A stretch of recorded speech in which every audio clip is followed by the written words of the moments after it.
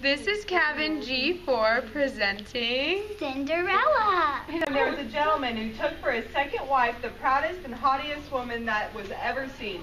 She had 2 daughters who were just like her in every way, bad disposition and all. The husband had a young daughter of his own, but she was sweet and good. She took after her mother, who had been the best in the world. The marriage ceremony was hardly over when the stepmother's temper flared up. She could not abide this young girl, whose goodness made her own daughter seem more hateful than ever.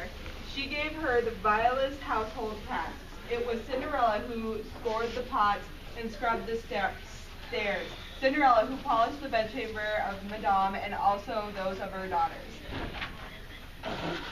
Cinderella slept on a wretched straw pallet in a miserable garret away up on the top of the house.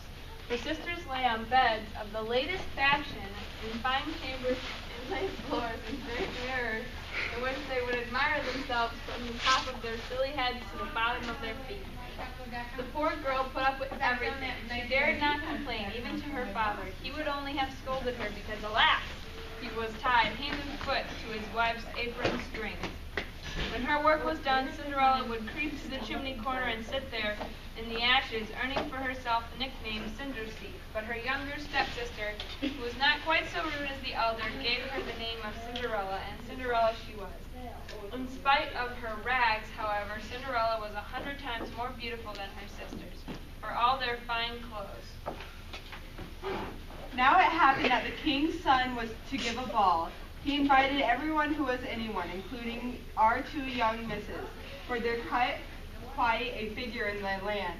They were delighted with themselves, busy as you please, choosing their costumes and headdresses to go with them. More work for Cinderella, for it was she who searched their linen and puffed their ruffles.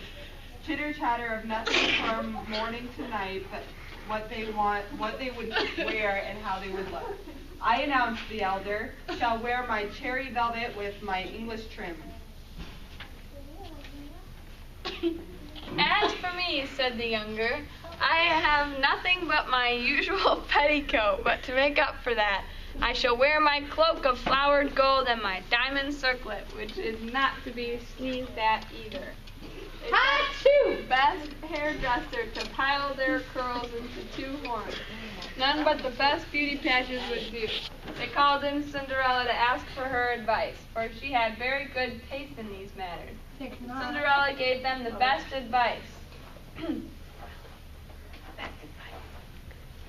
Give not.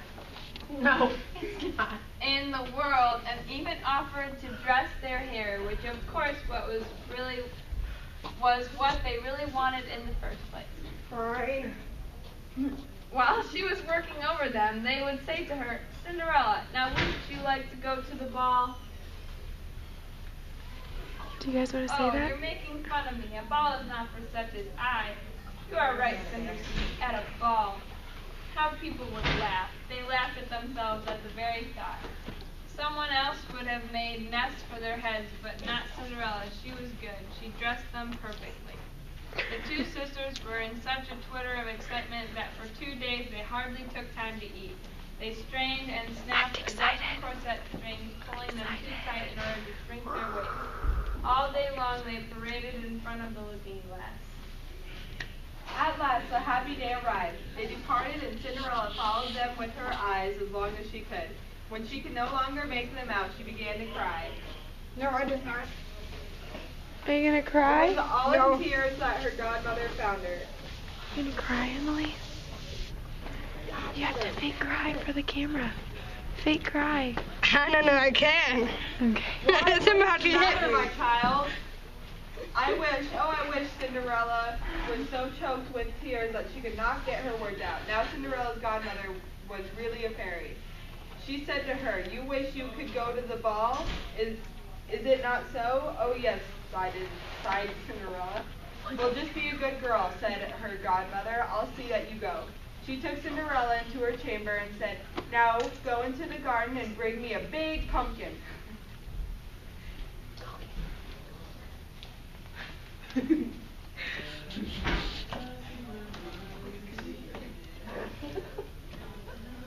Cinderella ran to look for the most beautiful pumpkin she could find and carried it back to her godmother. How on earth could a pumpkin take her to the ball? Cinderella could not guess. Her godmother scooped the pumpkin all out, leaving only the rind.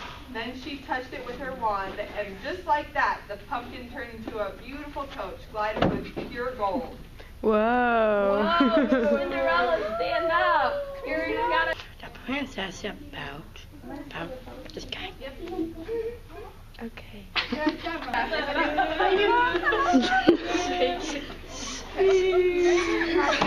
The baby laughed on.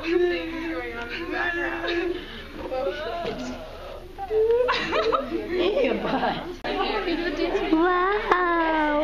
Wow. That's good. That is so good.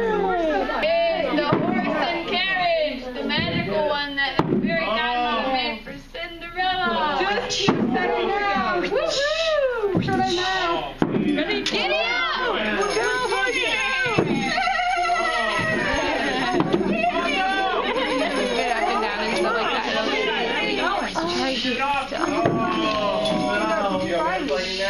Oh, I have to come back.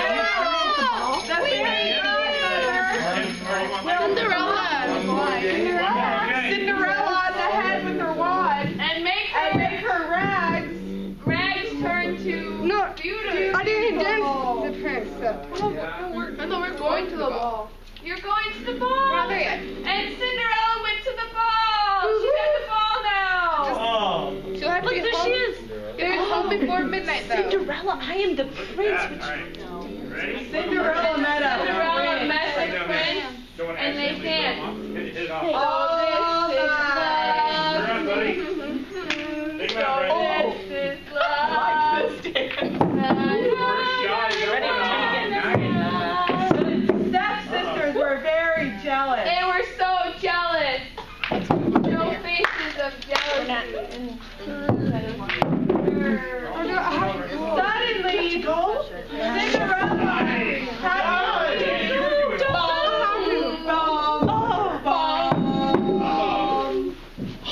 And she left behind one glass slipper. I must find her. Glass slipper, and the prince said that he would find her if it was the last thing he did. And marry her. and marry her.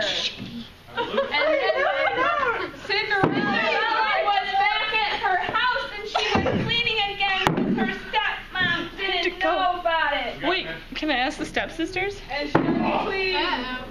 Look at the stepsisters. Cleaning in her old Is this your shoe? Is this your shoe? Try that. Her pumpkin turned back into a pumpkin. Her carriage turned back into a pumpkin. Where's the pumpkin, Andy? No. Oh, that's good. The horses turned back to my shoe. Horses turn back to mice.